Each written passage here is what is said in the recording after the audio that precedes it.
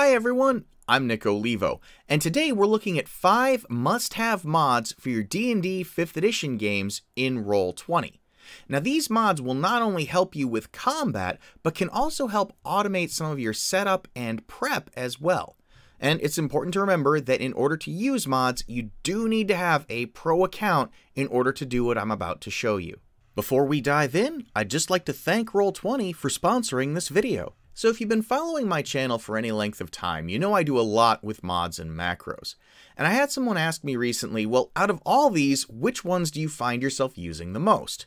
So in this video, I'm going to show you the 5 that I put into pretty much every game that I run, and I'll give some examples of the macros that I use when working with these mods. Alright, so what I'm going to do here is just load those top 5 into my game one at a time. We'll talk about each one as we go. And the first one that we're going to load in is the ultimate Swiss Army knife of mods, and that is called Token Mod. Token Mod was written by the arcane scriptomancer himself, the Aaron. Aaron, as always, thank you for everything you do for the community. And this mod allows you to do things like move tokens between layers. It allows you to set the properties of a particular token. It allows you to make it bigger, smaller, change the vision settings. All these manner of cool things can be done with Token Mod. So I'm just going to go ahead and add that right into my game. Okay, we see that our sandbox has restarted. Let's jump back into my game here. And to start out with, I've got a brand new token I've put on the board here. And if I open this up, I can see that I've connected it to my character sheet for Astora, but none of my bars have been wired up. There's no vision settings put in here. I want to do that, but I don't want to go through and click on every single one of these. Well, I can use Token Mod to automatically set up those linkages, create the vision settings, and automatically update Astora's default token so that those settings will persist every time I drag her onto a new map.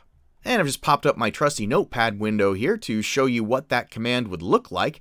Basically, we're saying Token Mod, set, and we're setting bright vision. That's going to be her regular vision.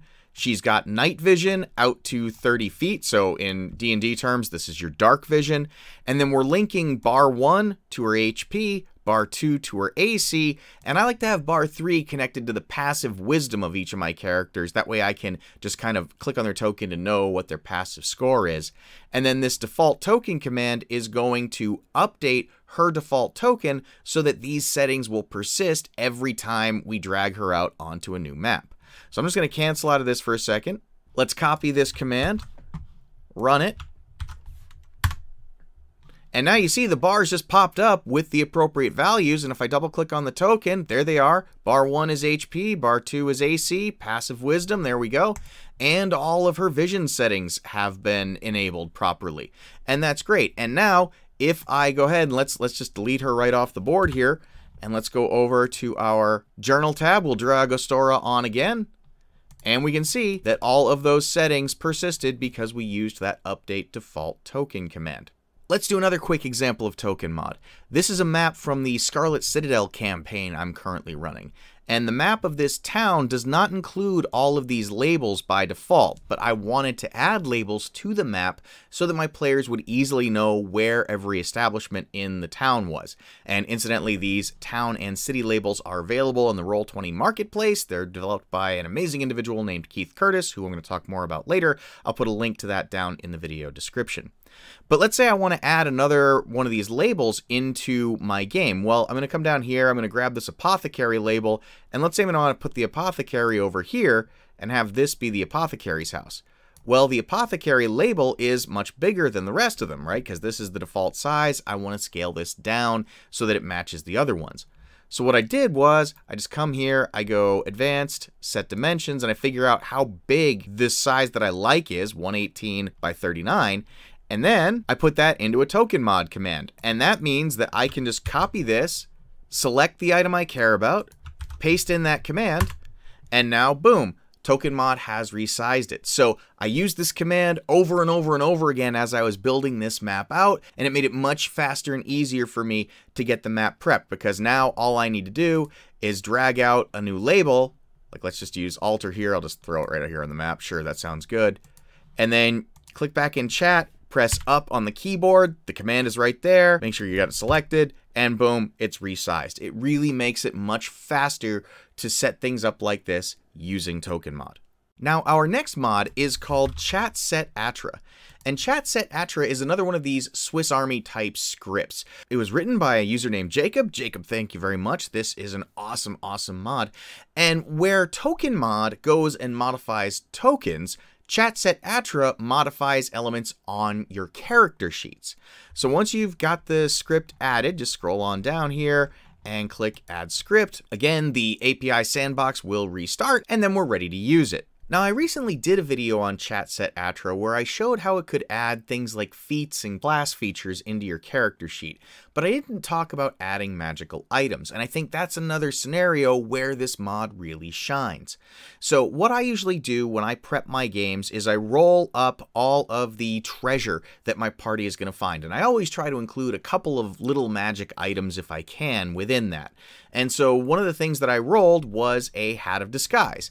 Now, if I just take my character sheet here and I drag and drop a Hat of Disguise on, it goes and it puts that Hat of Disguise into my character's inventory, and that's great, but it doesn't provide any information about the item itself. So what I've done is created this setattr command, which puts information about that item onto my player's character sheet. So this is my Hat of Disguise. It is an item. I'm saying it's a Wonderous item, uncommon, which requires attunement, and then the description of the item itself. So now my party has found the treasure chest, they've found the Hat of Disguise, and it's a matter of, okay, who wants it?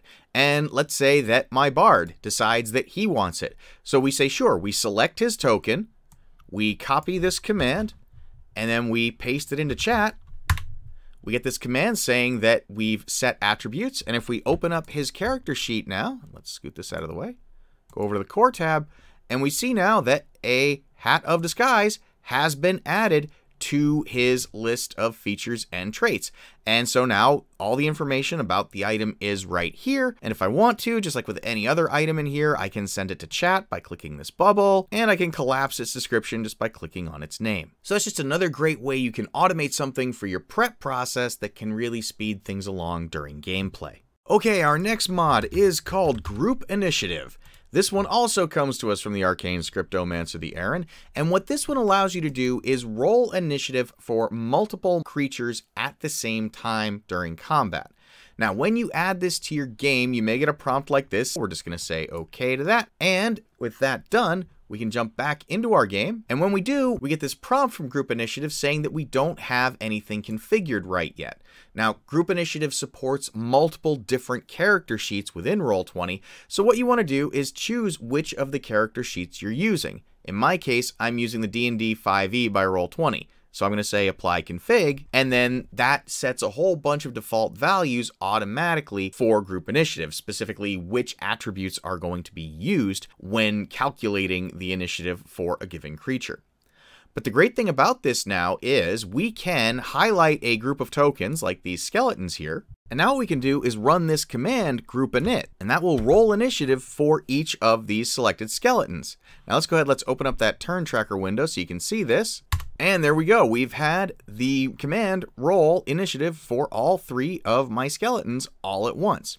Now there are some other commands that group init can do that are really helpful. For example, group init can toggle the turn order window open or closed. So if I run this command right here, you see it closes it. If I run it again, you see it opens it back up. And it can also sort your creatures as well. So these just happen to come in sort order, but let's change this guy here. Okay, so if I use the command group init -- sort, let's run that.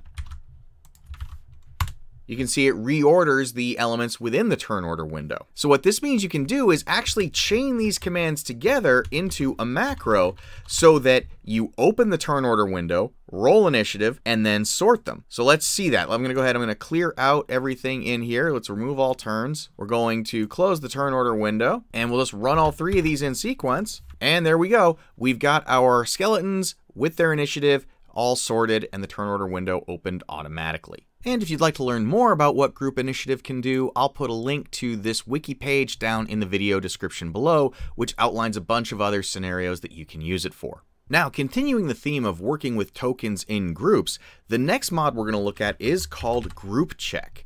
Group check allows you to make saving throws for groups of creatures simultaneously. This one also comes to us from Jacob. Jacob, thank you again. I'm just going to go ahead and add this into my game. Again, we're going to click OK to the prompt that we get, and we'll wait for the sandbox to restart. Okay, sandbox has restarted. Let's go ahead, let's jump back into our game. Before we can use group check, we do need to configure it. And that can be done with a command like this, group check config -- import 5e-ogl. That means I'm working with the 5th edition character sheet by Roll20. The documentation page for group check actually lists out a bunch of other character sheets that are supported. I'll drop a link to this down in the video description as well, so you can refer back to it. But what I'm going to do is just run this command right now. We see that dataset 5e-ogl has been imported. That means that we are now ready to start using this script in our game. So let's say that we are in combat with these skeletons and one of my characters casts Burning Hands, and all 3 of these skeletons need to make a dexterity save. Well, we can do that with a command like this, group check -- dexterity save. So let's go ahead, let's run that. And you can see that we've rolled saving throws for all 3 of the selected tokens. Now, something that makes this script even more useful is that it has a helper script that can actually apply damage to all of these tokens as well. So if each of these skeletons takes, say, 6 points of fire damage from that Burning Hand spell, we can apply that damage to all the tokens automatically, and that way we don't have to worry about deducting HP from each individual token. Now, in order to do this, there is a separate helper script you have to install. That's linked here on the group check documentation page, but it's this apply damage source code.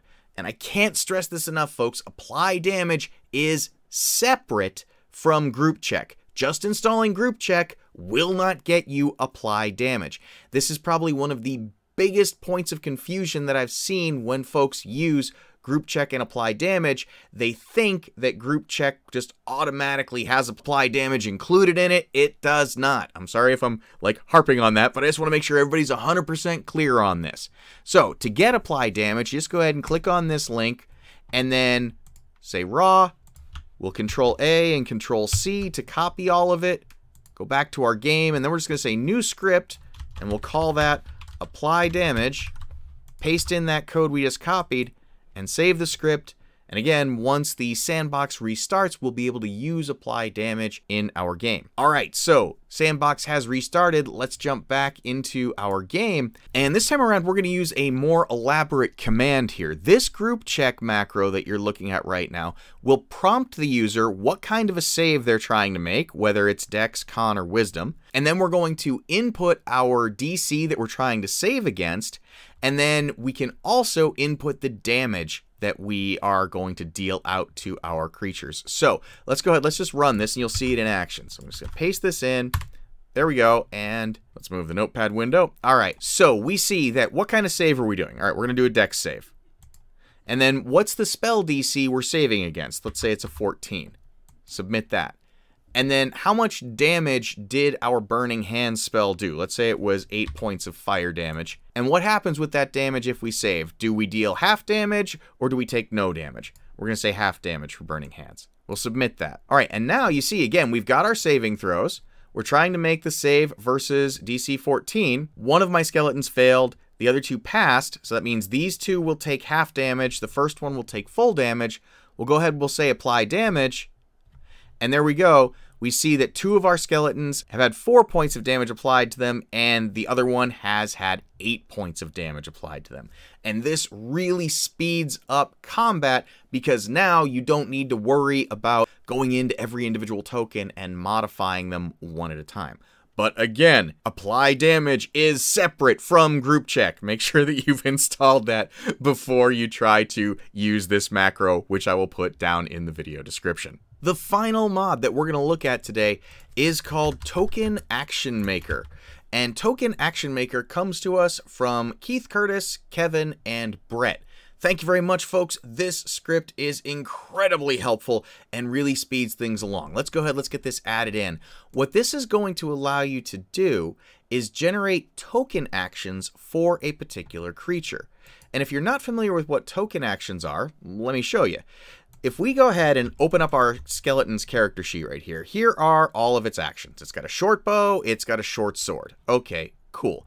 In order for me to make an attack with my skeleton, I need to open its character sheet and then click on short sword or short bow. Token action is going to turn those actions into buttons that I can just click on when I have a token highlighted. The command for this is very simple. It is !TA. So let's go ahead, let's copy that, highlight our skeleton's token, enter it in. Okay, we've created 5e token actions for skeleton, and now when I click on my skeleton's token, you can see we've got these buttons at the top for the short bow and the short sword, but then there's also a button for initiative, a button to make skill checks, and a button to make saving throws. And this is awesome now, because if I want my skeleton to make an attack with its short bow, I just click on it, and then short bow. And there we go, my attack is right there. I didn't need to open its character sheet in order to do that. But where this gets even better is we created the token actions for this skeleton, but if I click on this skeleton, you can see that it has the same button bar.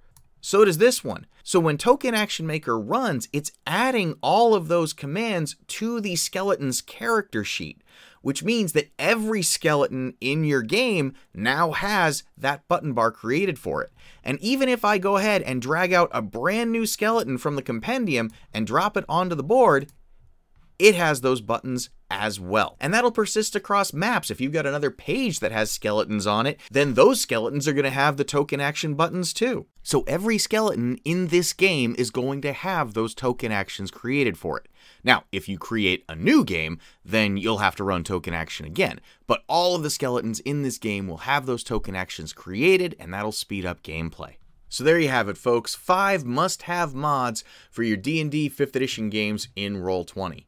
Just want to give another quick shout out of thanks to the Aaron, Jacob, Keith Curtis, Kevin, and Brett for writing these amazing mods and doing everything that they do for the community. So, I hope you all found this video helpful. If you did, please give it a like and consider subscribing. And until next time, folks, have a great day.